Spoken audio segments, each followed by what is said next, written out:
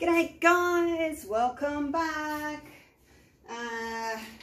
Third try at my primary colours. Moved over around the back of the table now, so I'm not standing in the way of my lights that are shining on.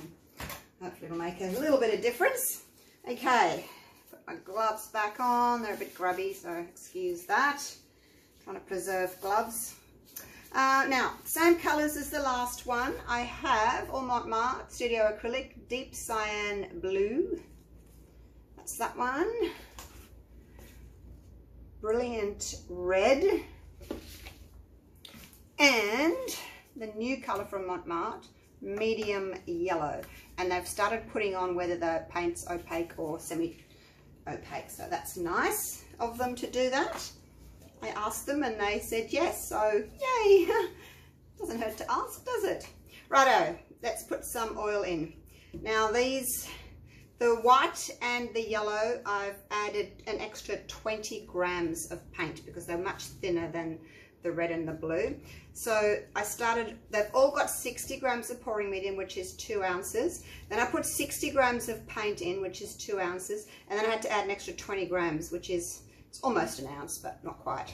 So let's do 4 drops in each. 1, 2, 3, 4, because there's 4 ounces, so we have 4 drops. So these are pretty thick, still 1 to 1. But so sometimes, you know, if one paint is thicker than the others, I would then thin that out to make it the same. But with this, I've thickened a couple to make them the same as the thicker one, so that's what I've done differently. Stir that really well. I don't want any caterpillars this time. I'm going to really try and be careful with my torching and not get too close so I don't get those caterpillars. Because the mix is thicker, you are more likely to get caterpillars, only because you're torching closer. Because the mix is thicker, you need to torch a little bit closer to get the silicone oil to come up to the surface, because you know it wants to rise, oils want to rise. So maybe I'll just take a little bit longer with my torching and just get a really warm heat to go more slowly through rather than get too close. So let's try that, hey? And the other thing I thought I'll do is I'll just pour down the side, and I might go in different areas too. Why not?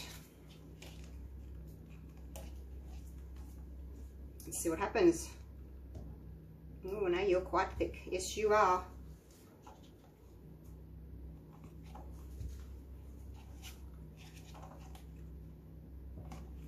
Change it up a little bit, hey? See what's going to happen with this. It's faster anyway. That's for sure.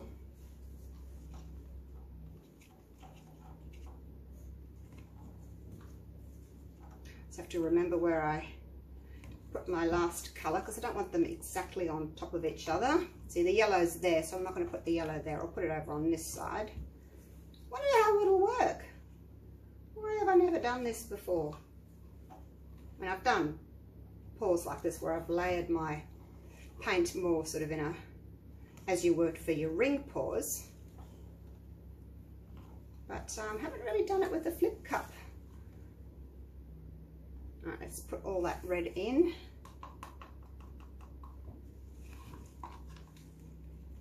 Whoa, you're a lot of red. Oh, it doesn't matter. It's going to be underneath.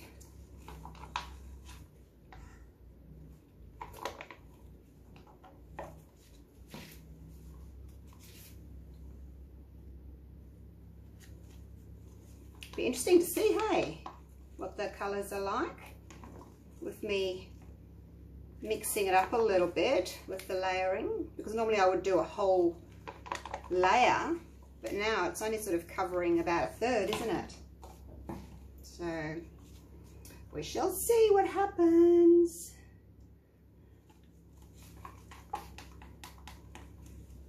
So when you're doing these flip cups, really make sure that you've got enough paint, because then you'll be able to make sure that you can move it around the canvas really easily without stretching everything. So if you think you've got enough, mix it up and then add an extra ounce of each color. Just to be sure. You're better off having a little bit more and you tip it off rather than not having enough and overstretching. I need a cloth. Oh, it's on the other table. Right, let me flip this over. And I'll do what I did last time. Do like a bit of a figure eight, not figure eight, like an S. And see if I can get the colours to just have a nice little pattern on them rather than just a flip straight over. Just give my gloves a bit of a wash there.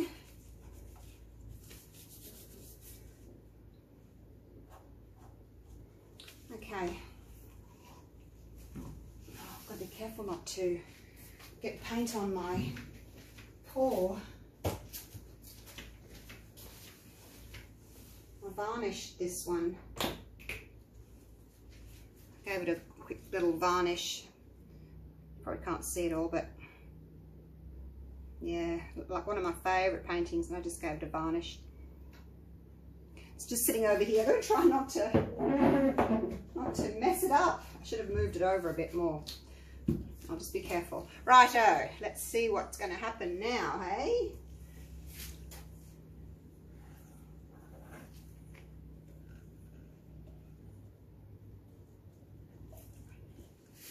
Got a lot more white there. Made the white thicker this time. Let's just pour some paint on the corners. But you can see how stripy it is when you pour it out of the cup. So I don't really like that.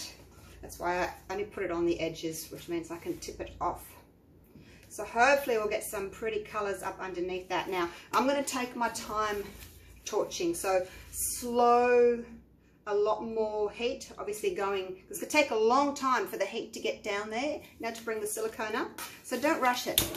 I'll go nice and high, and it's just going to take a bit longer for that heat to penetrate. So just bear with me. Don't want to get too close and risk getting caterpillars, so I'm just going to go over and over and over and over. See if I can get that heat to go through that thick paint.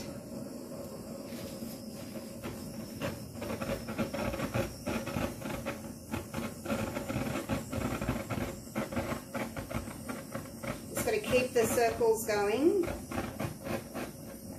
because you don't want to burn your paint. That's the other thing, you know, if you get too close you might burn it.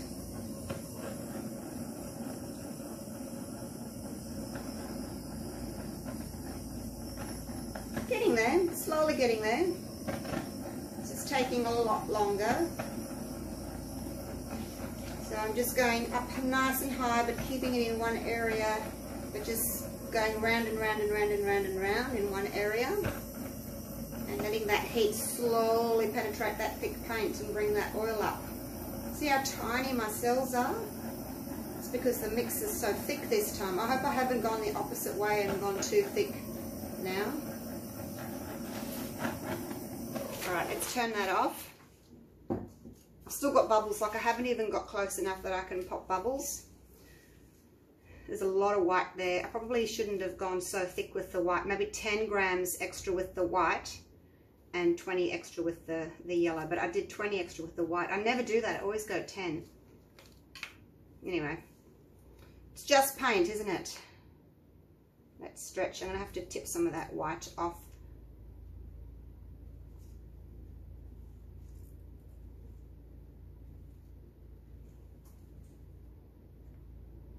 Where all my primary colours are gone again. I was hoping for a really bright painting. Alright, let's walk this down.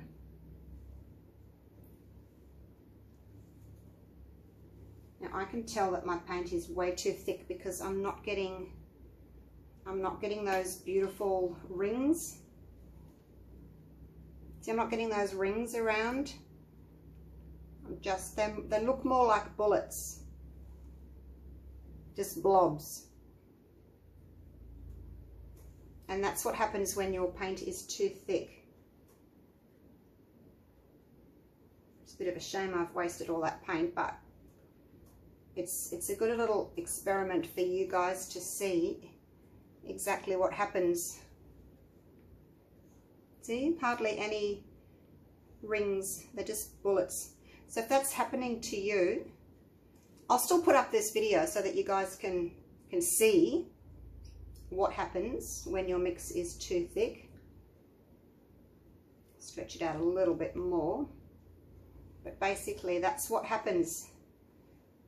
I'll bring you down so you can see a close-up. So that previous pour was probably the better one.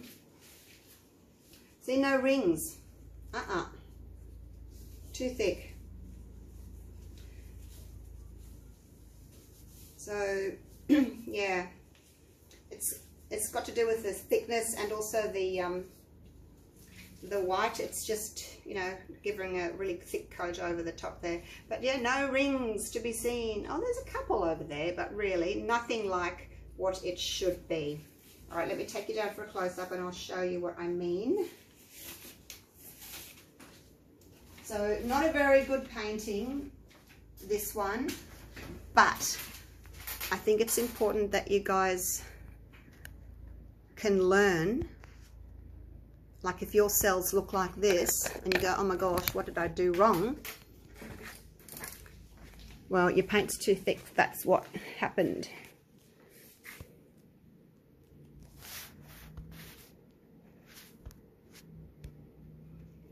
It's not focusing very well.